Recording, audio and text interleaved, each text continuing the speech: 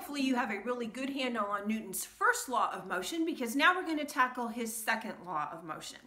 So his second law of motion is also called the law of acceleration, and it states this: the acceleration of an object is directly proportional to the net force acting on it and inversely proportional to its mass. Oh boy, got a lot of big words in there again. So let's break it down and let's figure out exactly what that means. Okay, so acceleration of an object. So remember that acceleration means that somehow we're going to be changing that object's motion. We're going to make it speed up, we're going to make it slow down, we're going to make it change direction. So one of those three things is going to happen in order to change its motion. Okay? So acceleration of an object, that part's pretty easy. We've been dealing with acceleration for quite a while. Is directly proportional to the net force acting on it. Okay, well we know what a net force is. We know that forces act on objects, but what does this directly proportional mean? Well, here's what I want you to think about. If you have a ball, like a big heavy bowling ball, and it's sitting on the floor, and if you give that bowling ball just a little push, the bowling ball is going to roll a little short distance. If you give the bowling ball a great big push, it's going to roll a much further distance, okay? And so not only is it going to go farther, but it's also going to go faster. So if I give the ball a little push, it's going to roll at a pretty slow speed. If I give it a really hard push, it's going to roll really hard. Here's another example. If you've got one of those cool chairs with wheels on the bottom of it, and you've got your younger sister sitting on the chair, and you give her a shove across the floor. If you shove her just a little bit, she doesn't go super fast and she's not very excited about it. But if you shove her really hard, she goes really fast and she starts giggling and she really loves it. Okay, so just as a point of practice, I mean something that you are already very familiar with, you already know that the harder you push on something, the faster it's going to go, right? Okay, well that's what this means. Directly proportional just means if I take the force and I make it bigger, then that means that the acceleration, A, is also going to get bigger. Okay, so if the force goes up, the acceleration is going to go up. Conversely, if the force goes down, if I use less force, then the acceleration is going to go down. So that's what directly proportional means. Okay, now what about this last part of the statement? The acceleration of an object is inversely proportional to its mass. Well, what's mass? Well, mass is how much of the object is there. How heavy is it? How much does it weigh? How much stuff is present in that object. Okay, so let's pretend that I've got a great big huge bowling ball, and then I've got a little bitty ping pong ball sitting next to it. I shove the bowling ball with a pretty good hard shove. I shove the ping pong ball with the same magnitude of shove. Which one goes further? Well, obviously the ping pong ball does, because the bowling ball's heavy. It doesn't go as far. Okay, so again, something that you're very familiar with, you know this intuitively. If the mass of something is bigger and you shove on it, so if the mass is big, it's a lot harder to get that object to move very fast, okay?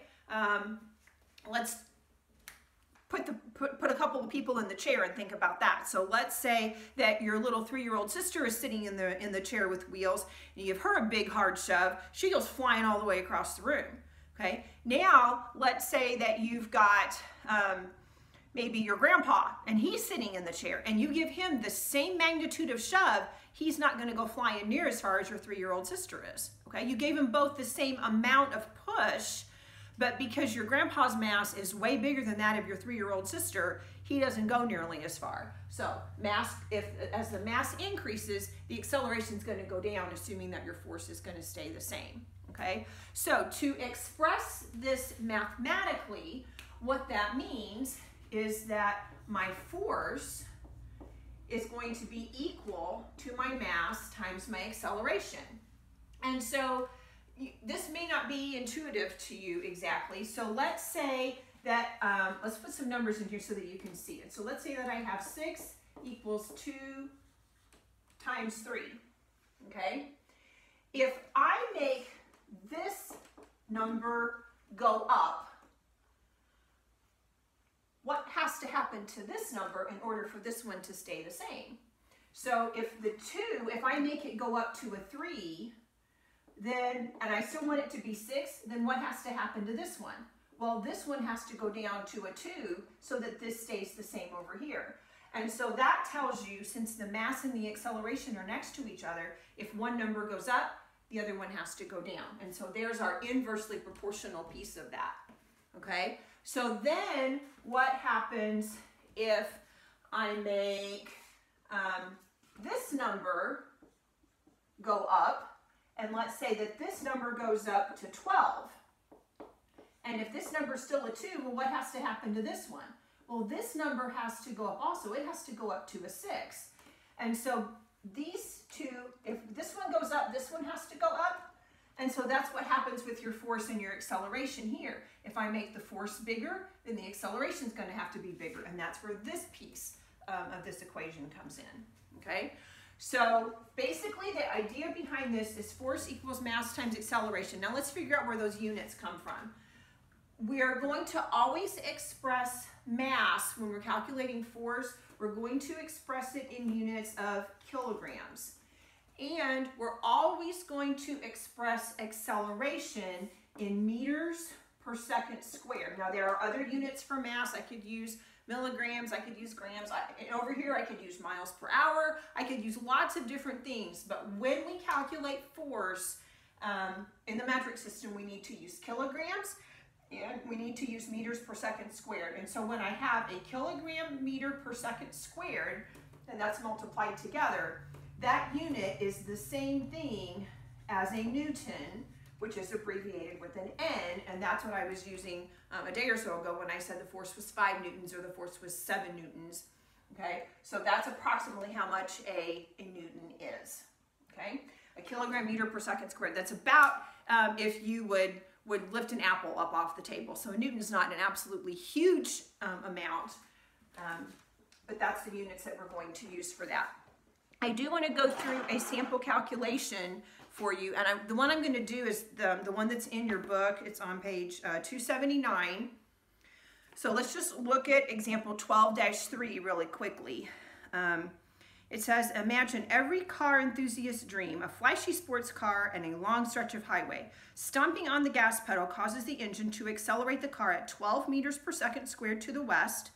If the car's mass is 1,500 kilograms, what net force must be generated to achieve this acceleration? Okay, so if we're asking for net force, in order to find that, I need to know mass and I need to know acceleration. So the force, it tells me that the mass of the car is 1,500 kilograms. And it tells me that the acceleration that it wants is 12 meters per second squared. 12 meters per second squared. And so when I multiply that together, you're just going to, remember when two letters are next to each other, it just means multiplication. So I'm going to take 1,500 times 12. And when I do that, that's going to give me an answer of 18,000 newtons. So it's kilogram meter per second squared, but that's the same thing as a Newton. So it's 18,000 newtons. And since it specifically tells me that we are going to accelerate to the west, that means that the force must also act to the west. Okay? Alrighty, so you are going to be doing some practicing with these kinds of problems. If they give you a mass and an acceleration, all you have to do is multiply those two numbers together to get a final force. When you're doing these problems, make sure that every time you write a number down that you write the units after it. Don't just write 1,512, write 1,500 kilograms, write 12 meters per second squared. Keep those units on there. It's a good habit to get into for some of the future math and science classes that you're going to be taking later on. So when you get down to the bottom, don't forget to put the units on the number and don't forget to put the direction on your force, because that's going to be crucial here in a couple of days as well. Okay?